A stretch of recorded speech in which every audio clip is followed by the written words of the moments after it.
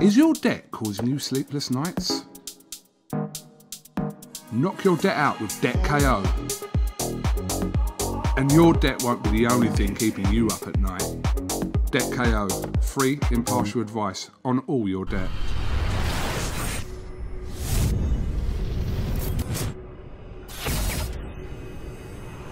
This is KUGAN CASSIUS for IFL TV in association with MTK Global. We're at Adam Booth's gym here in Surrey. I don't know whether to disclose where you are because it might be like a massive secret. Okay. Today I'm going to try and figure out why we are so weird. This is not the day for that, trust me, because you're going to get nothing from me in that respect. No, you're not on the camera. It's me. Why do you make me weird? That's what I want to know. We could just... It started deliberately back in the day, but now I don't know how to behave with you. I have to keep an eye on this camera because now your head, you've gone lower. You've 100% gone lower. Well, hold on, there we go. There we go. Right, let's roll into it.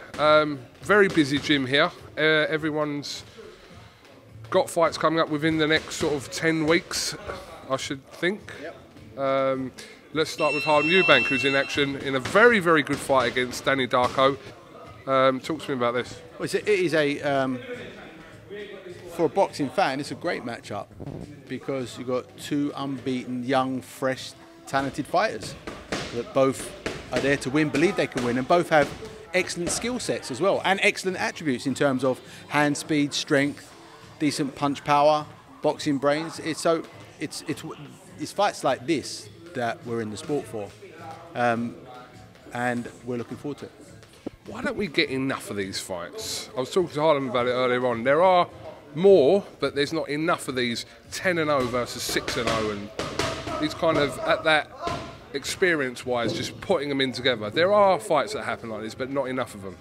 Yeah, because they're risks, aren't they? You know, like, although unbeaten records shouldn't be protected, sometimes people, you know, whether it's the promoters or the managers or the fighters themselves, they don't want to take risks too early on until their paycheck is a little bit higher. You know, it's risk over gain.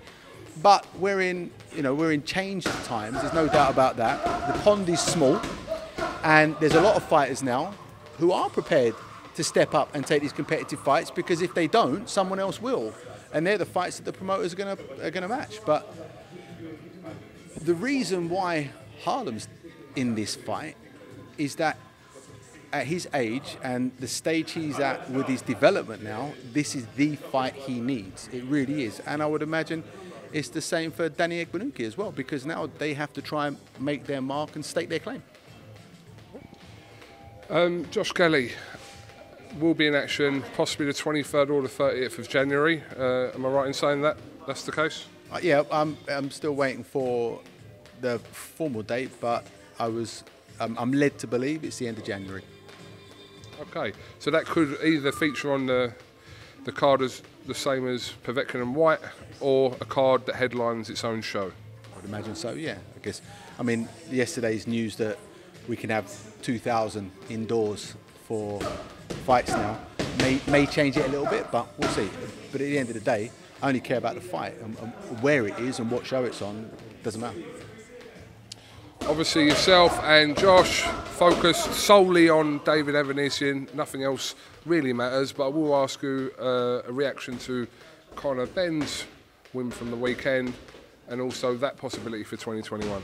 Well, I mean, in terms of his win, it was a great fight for him to take, because it was a progressive fight in a sense that he's fighting a dude that's not hard to get rid of. In fact, you know, you can't get rid of him, and the Sean Porter fight showed that.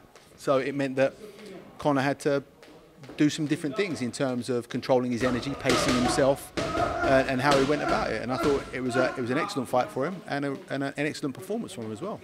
In terms of, like I said on Saturday, in terms of talking about it in our little zone, it's irrelevant, because my belief is that Josh has got a much sterner, more serious challenge in David Evanesian, and that's what we are solely focused on. But of course, we're happy to talk about Conor and praise him.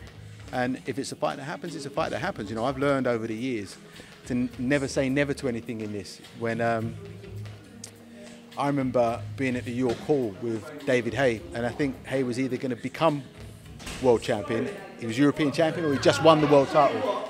I don't remember exactly what it was, when it was, but he and I were standing on the top floor of the York Hall, and this dude comes up and starts talking to us, saying about how he's just won he'd won the London's ABAs or something like that, and how he wanted to come and work with us, and he was going to come work with us.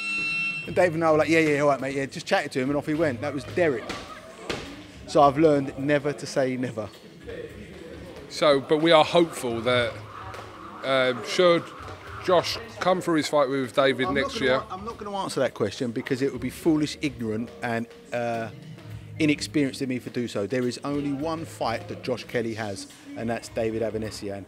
Everything else is hot air and pipe dreams until this one is done.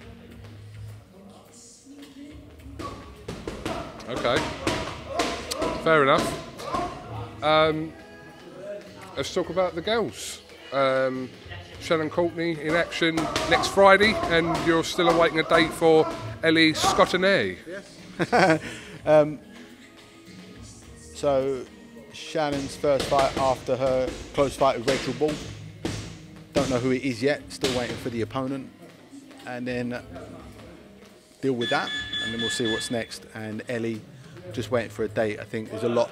I think there's a lot of fighters now converging, wanting dates, and Ellie's one of them. And as each day goes by, she'll start pestering Eddie more and more with text messages.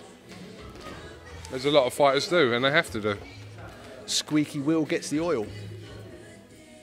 I want to talk about a lot of boxing on. Say a lot of boxing. There's one main fight in particular on this weekend in Daniel Dubois, and someone you know very well in Joe-Joyce as well. Obviously spent some time with Joe. So yeah, how do you see this fight is going to fare this weekend? It's an immense fight. I mean, it really is. For Joe, at his age and with his background as an amateur and what he achieved, it's definitely a fight that he has to have now. And for Dubois, it's a risk that they're taking that obviously proves the confidence that they've got in him. And it is, it is a genuine 50-50 pick-em fight. I think that Joe, for me, is the favourite. He's more effective at boxing than people think, and they don't just give out Olympic silver medalists to no one. And I actually thought he beat Tony Yoka in that Olympic final as well. If I'm right, it was Yoka he boxed in the final, wasn't it? Yoka. I thought he won that. So he has a boxing brain when he wants to use it, and I think this fight he's going to be forced to use it, and I can imagine him doing so. He's actually, when he chooses to be, he's not easy to hit. It's just when he's not thinking about defence that he can look more easy to hit than he should be. But I think he knows the risk that's in front of him. They've sparred. From when I spoke to him about the fight before, he's realistic about it. And I've seen Joe and what he's like when it's put on him and what he's like under pressure. I've seen his true character come out. And I know how heavy-handed he is as well. And I think those elements, with that immense amateur experience he's got, I edge towards Joe. Okay. Quite confidently put there. Talking. What is your thoughts about... What is your thoughts? Yeah, go on. What are my thoughts? What is your thoughts about the government's decision not to include boxing in their £300 million winter survival package? Well, I wonder in a few years, in years to come, whether future generations look back and in dismay that we actually had governments ruling us in these times. I don't believe in government. I don't like government, and that decision just galvanises my belief. I think it's disgusting. It's disrespectful. I don't think it's in tune with what people like as a sport. It's not in tune for what boxing does for society in terms of the age-old story that there are so many individuals over the years that could take the wrong path in life and become a problem and menaces to society, but through boxing and other forms of martial arts and combat sports find the discipline and respect for themselves that feeds into discipline of others, that means they don't become menaces to society. And I think the government's decision is just total ignorance, the type of ignorance you would expect from professional politicians. Eddie Hearn wrote an open letter to various MPs, etc., yesterday to attempt to get the ball rolling by almost saying, come and talk to us about it, because outlining certain of the issues that you're talking about. Who was the MP? Was it his local MP or was it the sports... Do you know what? I'll be honest with you, I don't know. I don't know which MP it was. I don't even know who the sports minister is. Right? You've got these administrators that get flipped into these different roles. I don't know who the sports minister is, but maybe it's the sports minister that could answer questions once they stop manipulating us with the whole COVID situation. But do you feel like the only way of getting them to take any notice of, it's great to write an open letter, but obviously action needs to be taken, so that's obviously a first step, but by applying pressure in that kind of way, via social media or whatever way, is the only way they're actually going to take any notice? Well, social media, yes, I mean, it's a bit of a weapon, but maybe something a bit more cohesive. Maybe the TV executives and director generals or people in high positions in these broadcast entities could also support us, and maybe Eddie and Frank and whoever can try and have a bit more of a cohesive appearance. We know the BBC's attitude towards boxing and professional boxing and how dismissive the state's TV channel is towards it, and I guess the government's view is just kind of reflects the BBC's opinion of it, which again is out of touch with the reality of what the popularity of boxing is as a sport. So it's disgusting, it's frustrating. Don't expect anything from the government, but it would be nice if somehow we could cohesively get together with some individuals who actually can have influence and see if they can redress it, because there's been no amateur boxing. I mean, it's the whole thing's been disrupted. If you look at the sports that have been funded and how much funding they're getting, that just lets you know that we're considered not even second best. I suppose the question is, if some money was allocated, where on earth does it actually go? Well, so there's the Sport England and the lottery fund, right? And that helps the amateur scene. And I guess we haven't heard about that package yet. And it'll be interesting to see what's going to come from that. But it should, I think when you're looking at investing, you've got to invest in the youth.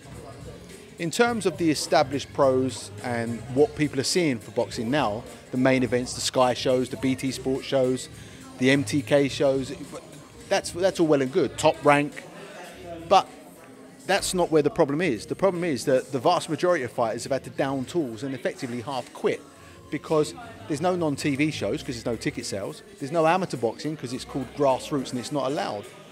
And I don't think it would take a lot, but there needs to be, I think it would be nice to see a little financial package to help sort of, fire start it a little bit, if that.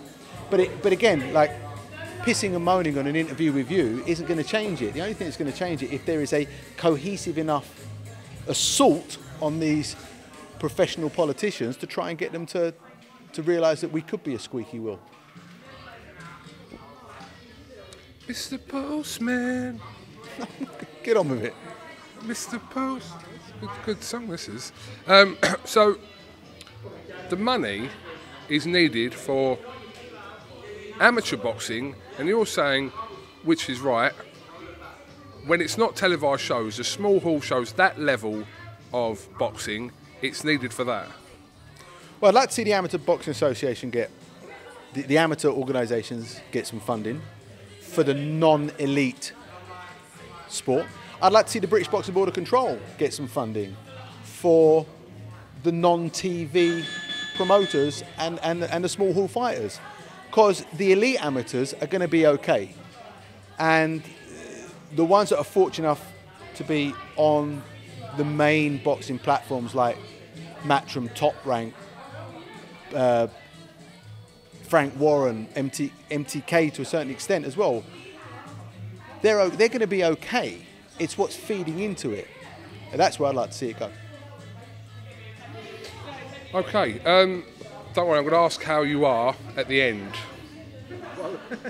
We're clearly not okay, but I'm saying. I'm fine.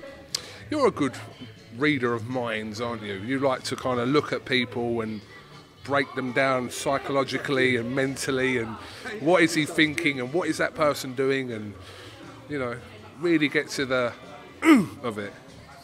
Yeah? Where are we going? Say, yeah. You're leading me on to something. Where are we going? No, I'm not.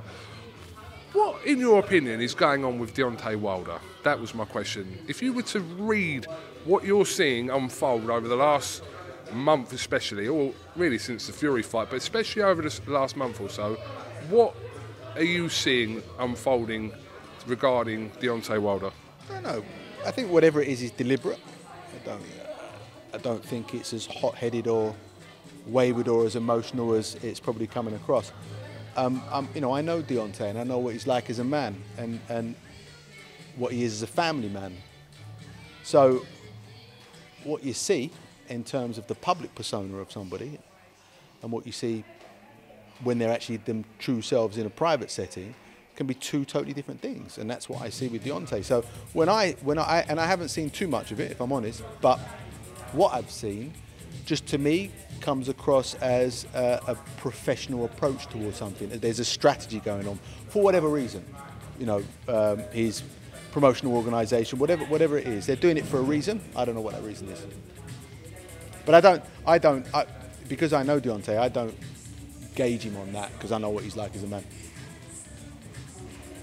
So the stuff he's been saying over the last few weeks, I'm not saying you disagree or agree with it. You don't think the gloves, the water being spiked, all those comments he's made recently in an interview. Well, I know Sugar Hill, I know Andy Lee. I don't really know Tyson, but I know Andy Lee very well. And I know he didn't do any of those things that he's talking about. So there has to be a reason why he's saying it.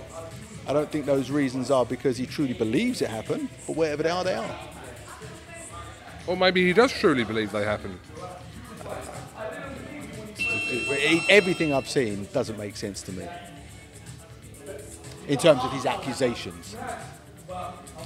And there's that nonsense about the glove being pulled off his... Listen, I'd much rather get hit in the face by a boxing glove that's got no fist in it rather than one that has got a fist in it. I don't see... It's actually beneficial for a fighter to get hit with a glove that's got no hand in it. I don't see where the relevance of that claim is.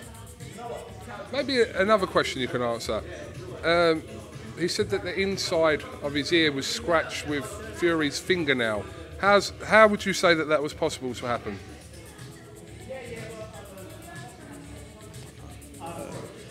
We could have more serious questions than that. No, I'm just wondering how that even is possible.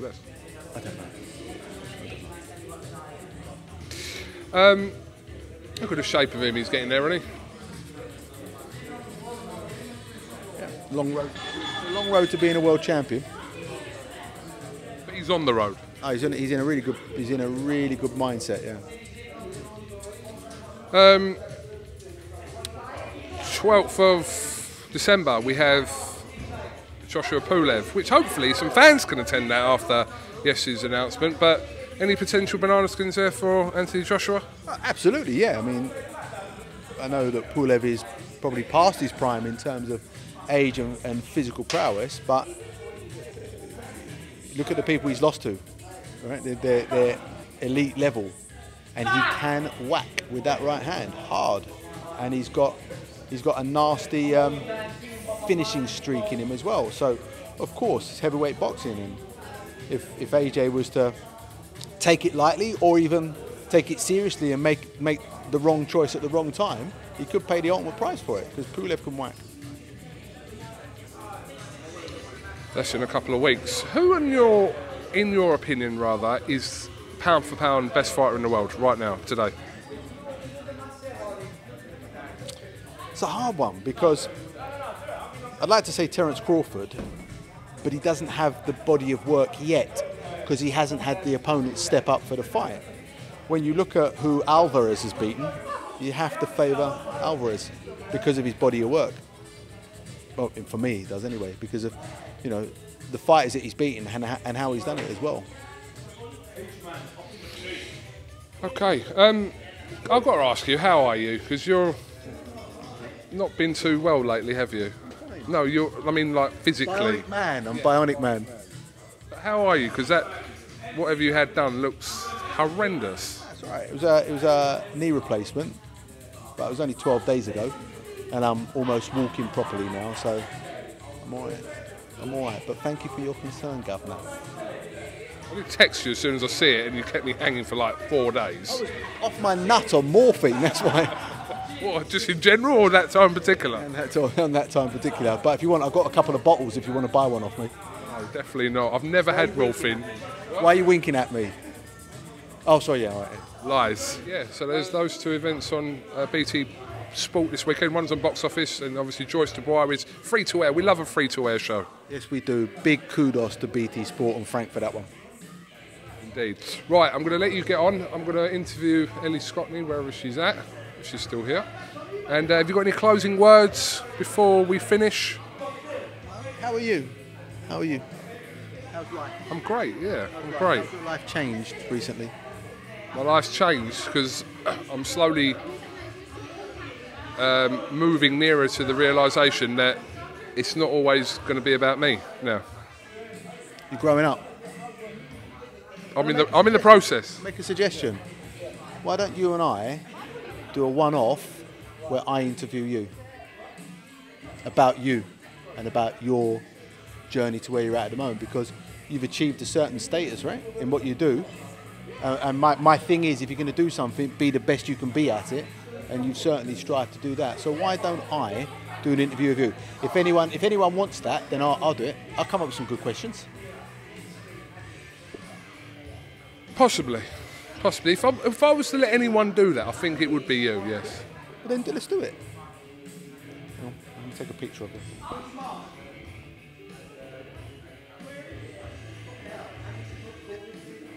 Adam Booth, thank you very much for talking to IFL TV, and best of luck in your recovery, and best of luck with all your fighters and their upcoming fights, but I'm sure we'll see you at most of them. Nice one. Is your debt causing you sleepless nights? Knock your debt out with Debt KO. And your debt won't be the only thing keeping you up at night. Debt KO, free impartial advice on all your debt.